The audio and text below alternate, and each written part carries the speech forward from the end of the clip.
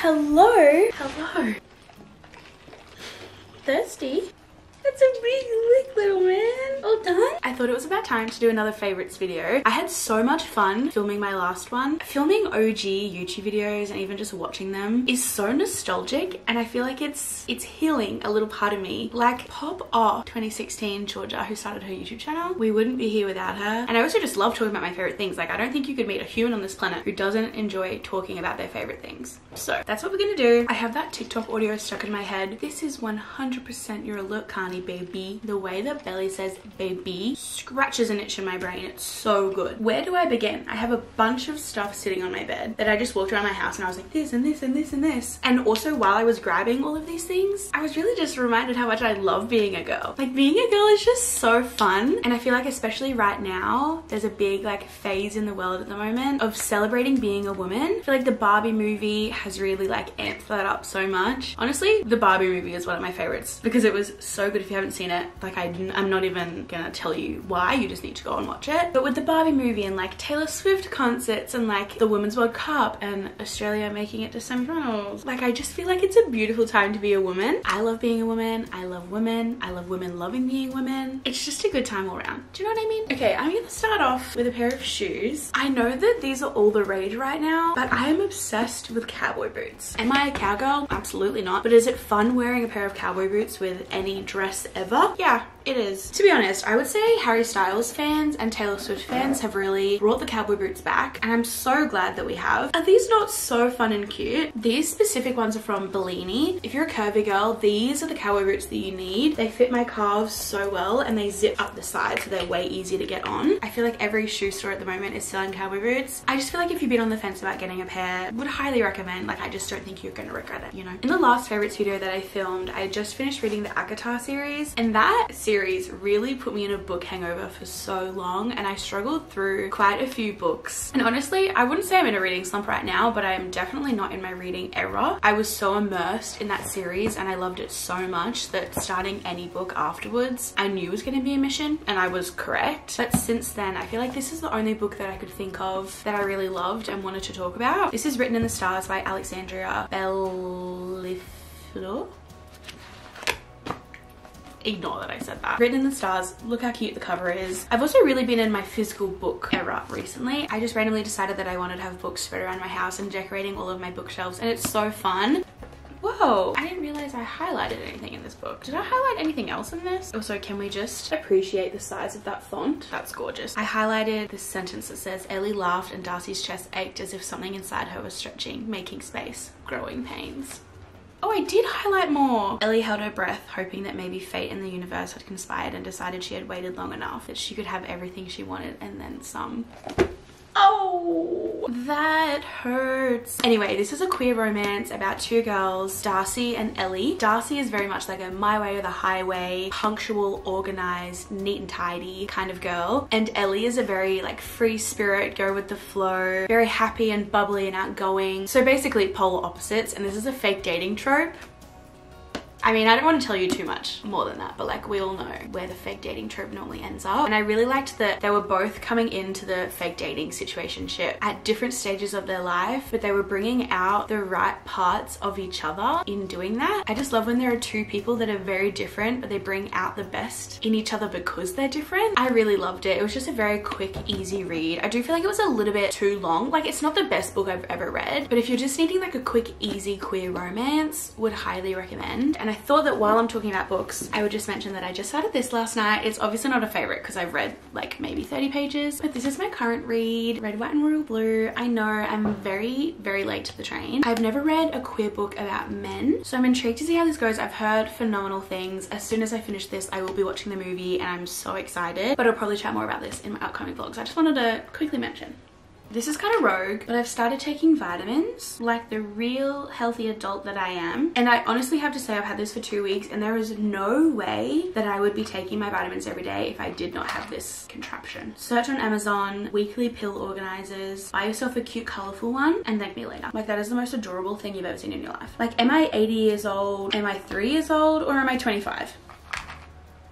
We'll never know. I'm not one to talk about skincare very often because I get kind of scared because I know that everyone's skin is so different, and just because something works for my skin doesn't mean it's going to work for everyone. But I wish that someone had told me about these products earlier so I could have been using them earlier. So I just wanted to quickly mention them. First of all, this is the Keto Skin Algae Super Serum, and this is my 3rd bottle of it. My besties Sophie and Rach have been using keto for ages, but I finally gave in and gave this serum a go, and I'm so glad that I did. It is so hydrating, and it's the only serum that I use, so I'm obsessed with this. And then at the same time I started using the La Roche-Posay Cicaplast Balm. This is my 3rd repurchase as well, and it is almost empty, so I'm about to need to buy another one. I moisturize in the morning and at night using this. Literally these two are the only skincare that I use apart from my face wash. I had like this weird dermatitis face rash thing. I have it all over my body. I've been to the doctors about it. I've been to the dermatologist. No one can give me answers, which is really frustrating. And I didn't really mind it being on my body until it was on my face, and it really bothered me. Nothing could get rid of it. And then a friend recommended this to me and I used it and it went away instantly. I'm not saying that that's going to be the case for everyone, but I think it's definitely worth a shot. I've also seen people just say this is a great like under makeup primer, or it's like a great face mask if you wanted to use it once a week, but I use it every night and my skin honestly has never been better, texture wise, face rash wise, acne wise, and I think it's down to this. I love it so much, and I'm so glad that it has helped because it was a rough time before this came along. Yeah, I'm a New Balance girly now. Rachel bought me these New Balances for my birthday, and I honestly have not taken them off since I got them. I had my eye on them for so long, but I have so many sneakers, so I knew I didn't need to spend my money on them, but also being gifted them as a present was such a nice surprise, and I'm so glad that I have them in my life. It's kind of risky because I've always been a Converse girly, and now that I have this pair of New Balance shoes, I'm like, well, do I need these in multiple colors? No.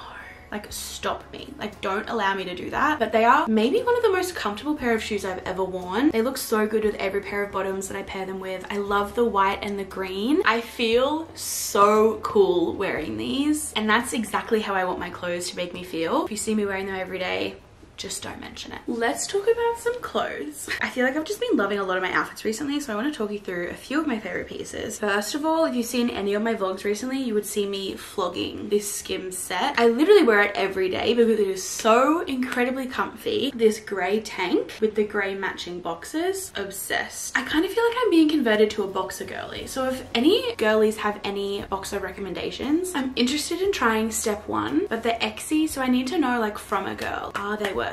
But I'm obsessed with that. But as for actual proper clothes, I've been obsessed with men's button-up shirts recently, like the one I'm wearing right now. I don't really know how to express all of my thoughts and feelings about it, but I feel like since I've come out, I've always been stuck between wanting to dress a certain way but not knowing how to do it well, and like kind of being sad or scared or judged that I like don't look gay enough. I don't know if that makes any sense, but I'm finally at the point where I just start seeing people wear outfits and I'm like, you look so cool, I think that might look good on my body type, I'm gonna try and wear it. And I've been feeling so good about my choices recently and like loving my outfits, and that is making me feel so much more confident. I went to Uniqlo and I spent way too much money on a bunch of button-up shirts. This is one of them. I love it so much. This is a men's extra large top. I love the color so much. I feel like it really complements my hazel eyes and my brown hair. It's so comfortable. The sleeves are a great length. I'm really torn whether I want to crop it or not. I don't know how to sew, so I don't know if I should just like crop it and have like a raw hem, or if I should crop it and like get someone to hem it for me. Let me kneel and show you. I think having it long is really fun, but equally, isn't that so fun? I don't know. I'm undecided. I also got these two. These are a bit more of a cropped top, and you can kind of tell that they're a women's top instead of this one. I feel like you can tell it's a men's top. I just feel like I needed a white one because obviously that'll go with everything. And I could not pass up this pink color. Are you kidding me? I also went through the Cotton On men's section. To be fair, I saw my friend Lang's husband Pete wearing this shirt and I was sold on it. He did sell me on it because he is a style icon. I don't even know what material this is, but it's like a knitted button-up shirt. I think I would just wear it as an overshirt. I probably wouldn't button it up. I feel like it's fun to like add textures into the outfit. I wore this with a little brown top similar to this one underneath, and I feel like it looked so good. I'm in my button-up era. I couldn't be happier about it. They just feel so me and so comfortable, and I just feel like hot and confident, and that's